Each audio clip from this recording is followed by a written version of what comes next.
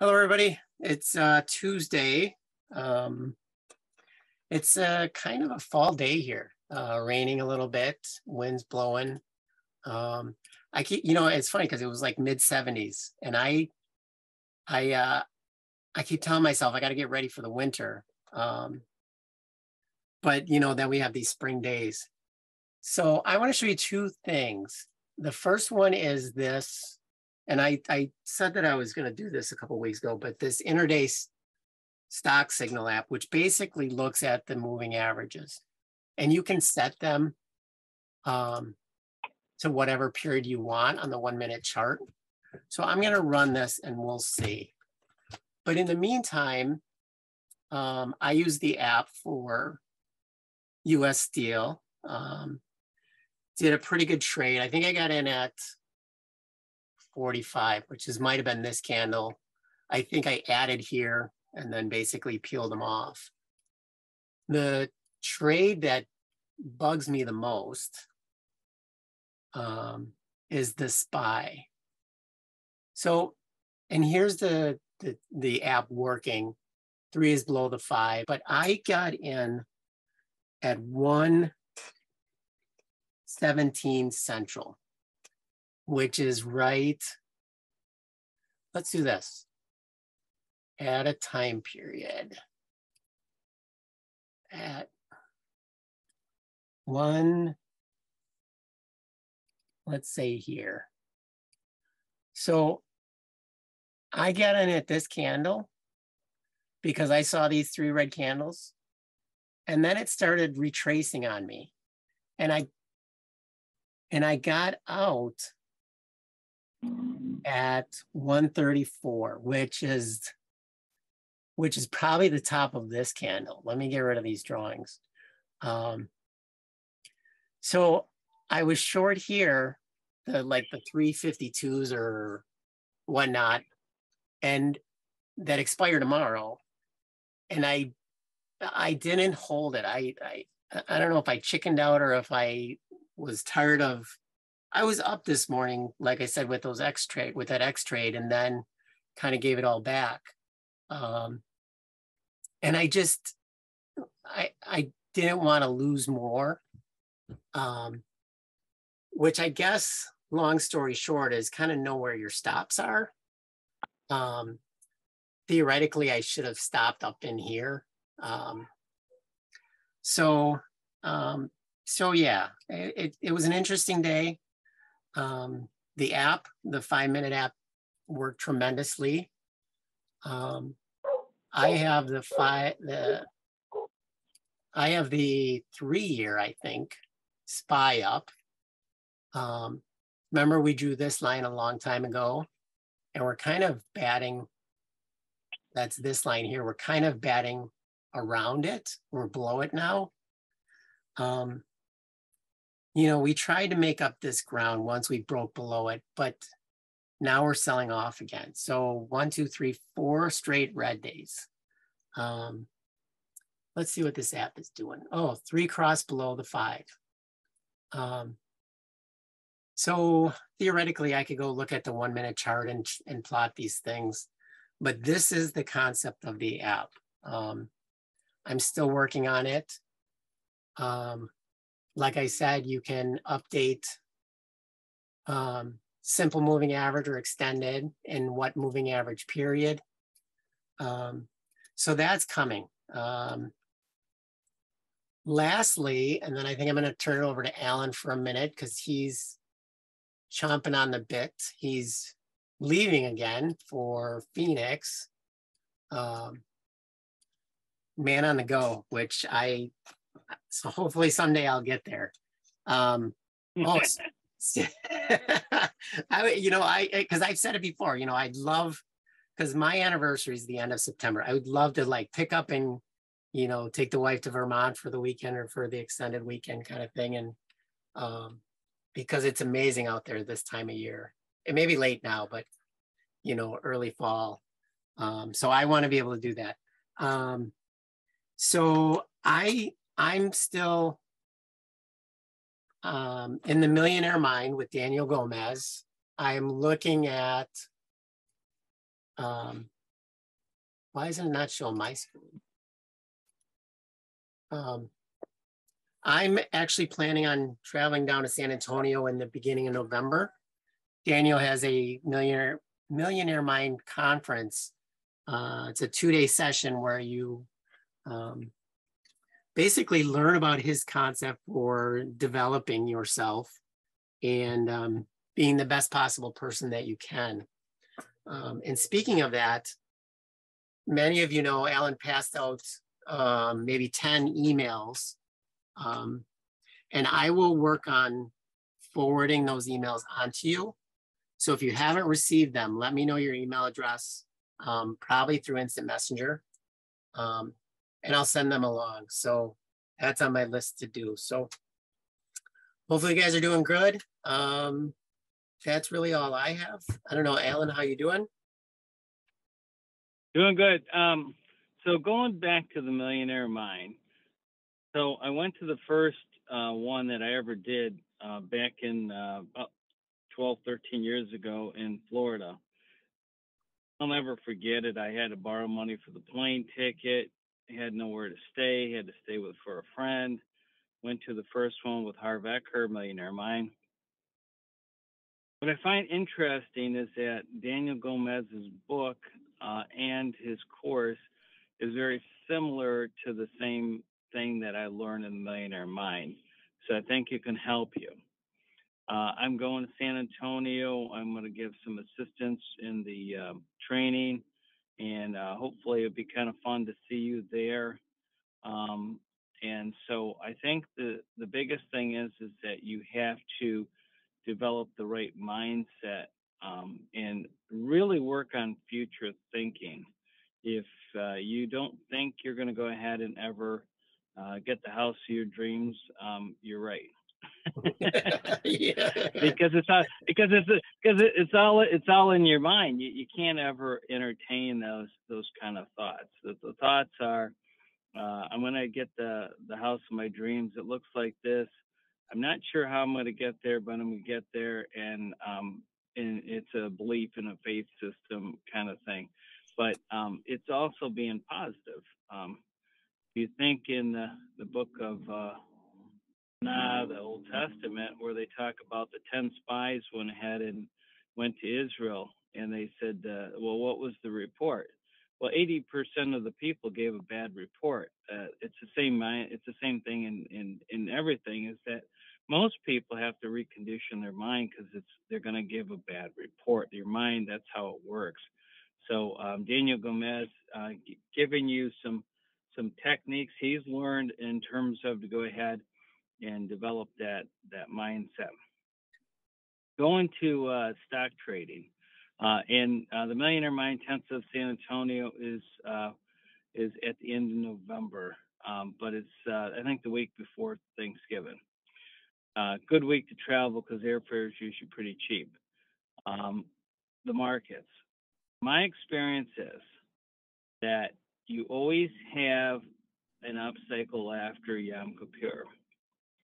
What happens, which I've never really understood why, is that it is always down. Because remember last year, it's always down after the holiday is over. And it's like it takes a while for the buyers to come back. And that's where we're at. That's what we saw today. We were up 400 points today. My app was telling me buy U.S. Steel, buy well, actually, it wasn't U.S. Steel. Buy ExxonMobil, Oxy, and it actually had Google Flash, and it had let's see, what was the other one? Anything that was energy related. Actually, anything energy, steel. They were all Oracle. That was another one.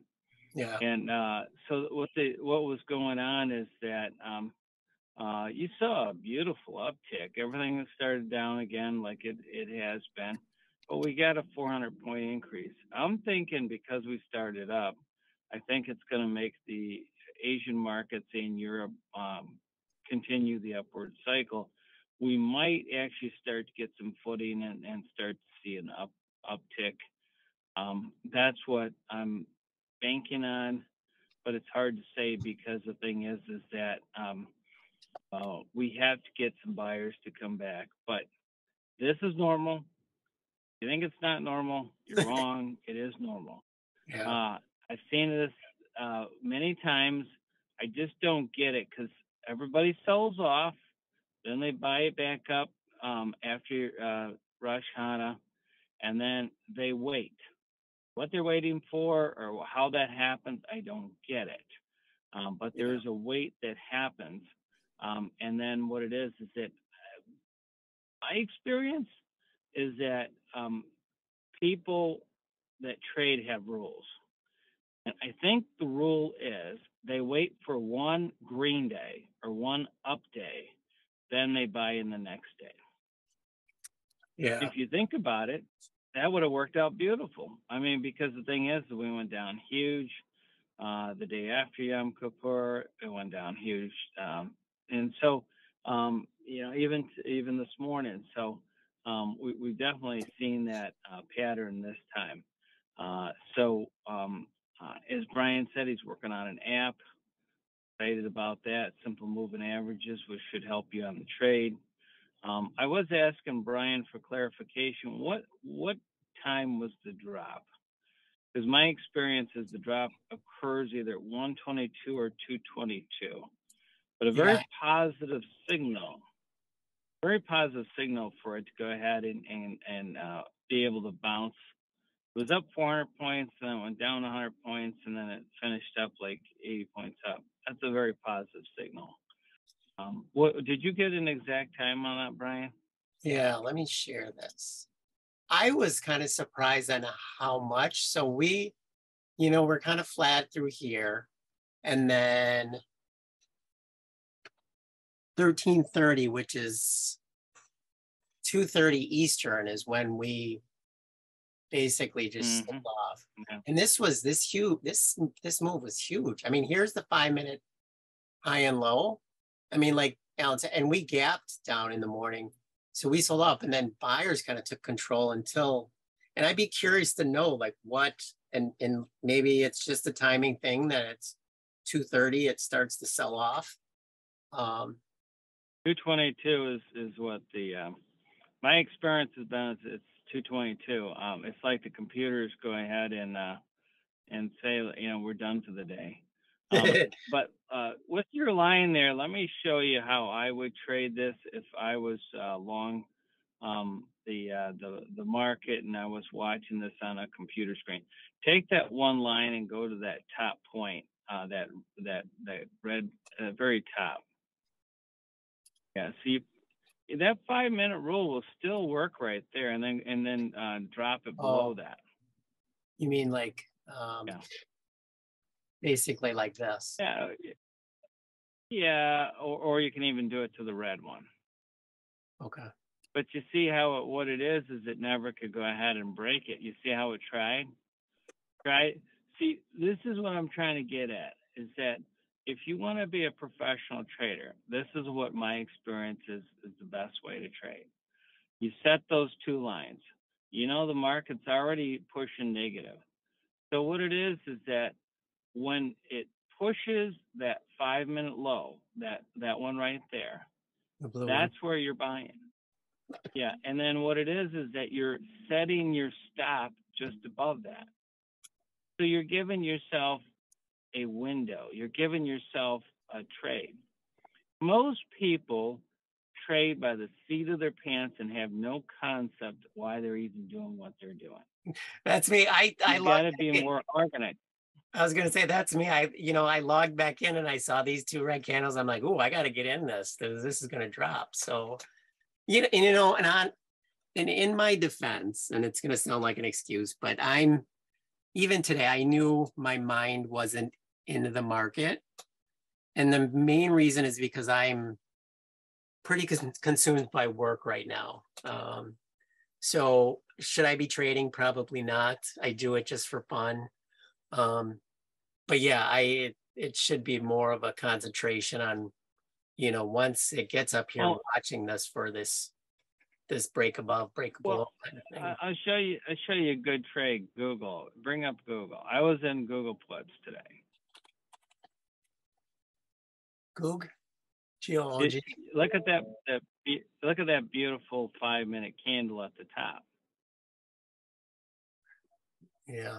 So put the two lines again, and I'm going to go ahead and show you guys my experience how a professional trader trades. But you're there, and then you go ahead and set the 5-minute low. Right here? On the bottom. No, below that. Do it on the red one. I mean, that's an easy one to do it on, but you kind of get my point. Oh, You see how it kept retesting it? Yeah. Every time it retests that, you go ahead and that's your buy point. See right. that? And then your stop is. So technically, you don't. A professional trader doesn't buy like 10,000 shares. He'll go ahead and nibble.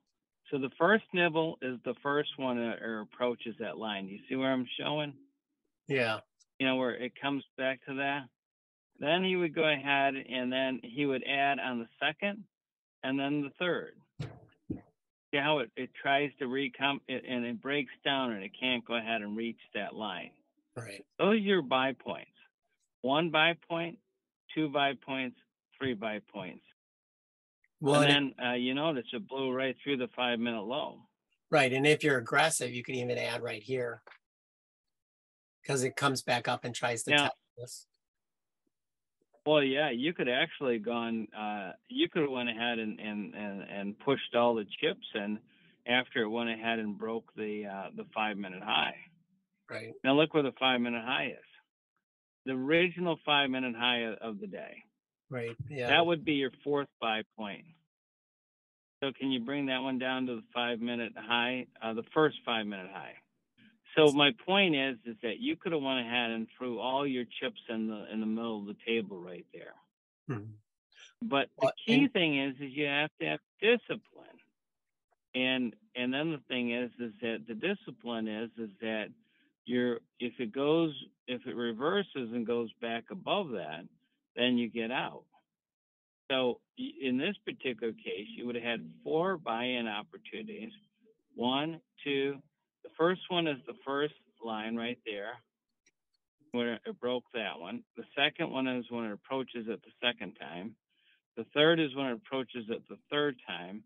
And then when it crossed the 5-minute high, then you go in deep and hard, and then you buy in there. And then the thing is then obviously you get out when you see the reversal. Yeah. Wait for it. You know this stuff works because you see the end of the day. You notice it didn't break the 5-minute low, so it couldn't break it through at the end of the day. Oh, couldn't come back up. I couldn't get back up. But what I'm trying to say, this is counterintuitive to the way human thought is done. Right. Yeah. What you want to be doing is looking for a place that you can put a line and give yourself a stop. Most people have no stops. They have no line stops. They have no verbal stops. They just are just hoping and praying. In this particular case, you would have went ahead and given 3 opportunities. Nibble, and then go in deeper because obviously it's like it's descending down, and then you would have gone in heavy after it went through that 5-minute high. Right. And then the thing is then you just watch it. It went pretty quick, and then obviously you would have got out about 3 o'clock. That's a huge movement. But what it's doing is you're adding to a position. The position's going your direction. You got stops to get you out, so you're taking a small loss. And then the thing is that this is how professional traders do it. Right. Yeah. Yeah. You should know your stop before you get in a trade. Well, if you get into a trade and you don't have a predefined stop, then the thing is it's not a trade, it's a wish. You can write that down.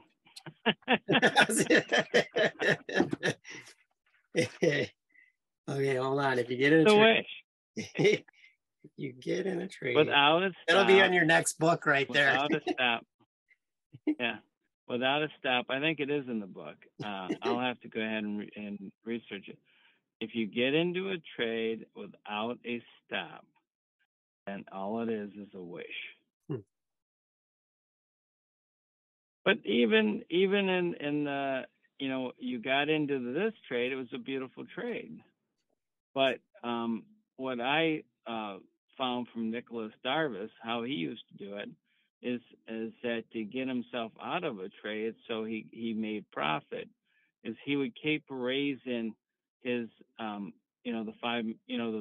high and low, right, and then he would have got out. He would have got out on that last grain, because that's where he would have got out. So because you don't know how high it was going to go up. I'm sure if you brought that up on a 2-day, you'd probably get even more information. It's probably, can you get that on a 2-day? See it is right there. Yeah. See my point? Well, again, this was yesterday's test. 5-minute high. Yeah. Hmm. So a good friend of mine over the years, Oliver Velez, he taught me that. Yeah.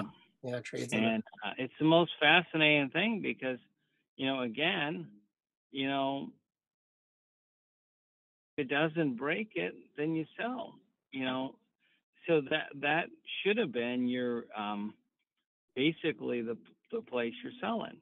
Put it on a 2-day list, and then go ahead and that you would have sold there. Yeah.